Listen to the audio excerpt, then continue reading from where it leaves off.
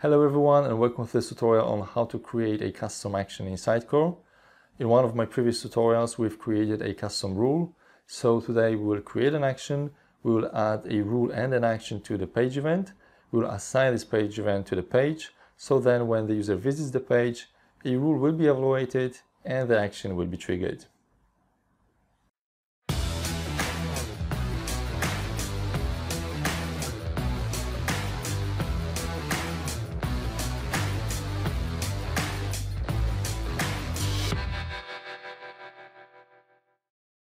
To create a custom action, we need to navigate to Sitecore, System, Settings, Rules, Definitions, and Elements. Under Elements item, we have a number of predefined sections.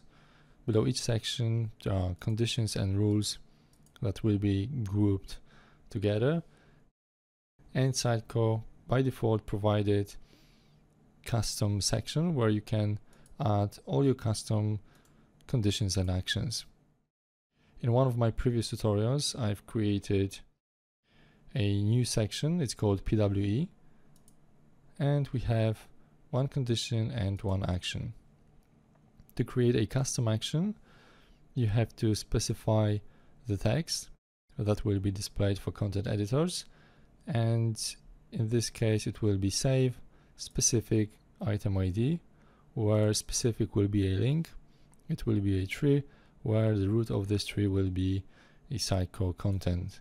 So content editors will be able to select any item from the content tree. And we are passing the page ID to the class that we've specified in the type field. So we need to specify the full namespace and the class name and the project name. So let's go ahead and add a condition and an action to the new page event. So we need to go up to the settings, analytics, and page events. So I'm going to create a new page event.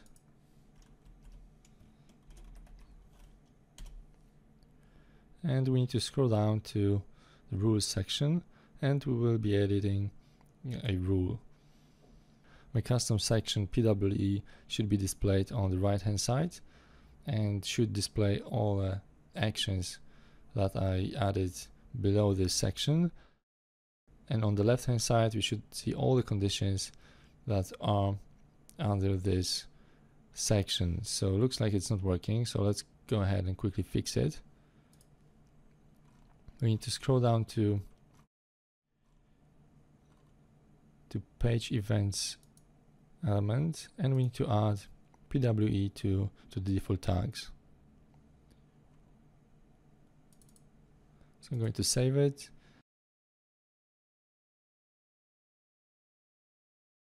And now if we edit a rule, PWE is now displayed. So we can select one of the conditions from the left column and our custom action from the right column.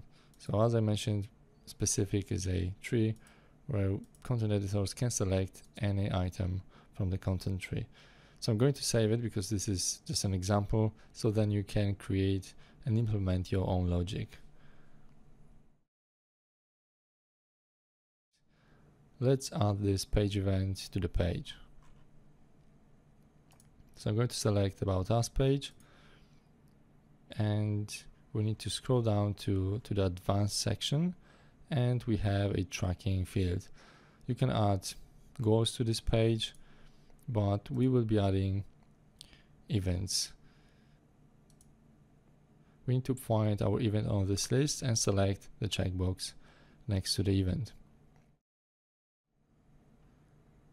So it looks like our event is not on this list because we haven't deployed the event we've created. So let's go back to the event, and we need to select the review tab and deploy this event. So when you're creating goals and page events, you need to remember to deploy them, because then Sitecore updates analytics database, and then you can use these goals and page events in Sitecore.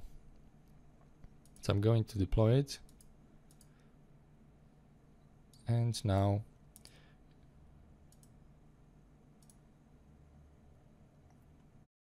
page event test is on the list.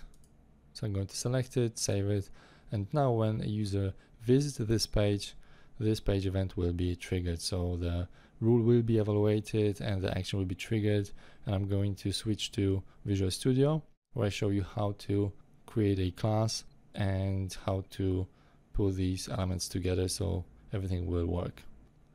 So custom action needs to inherit from rule action, where T is rule context, and we need to override apply method, because rule action is an abstract class and apply is an abstract method. So every time you inherit from this class, you need to implement your own version of apply method.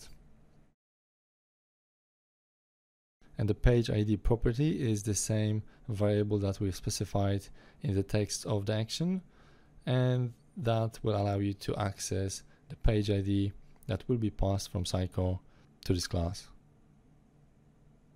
In this tutorial, we've created an action and we've configured a page event, all to trigger a custom action when a user visits a page and all the rule conditions are true. So you may find it useful when creating something custom for your clients. Thanks for watching, and I see you next time.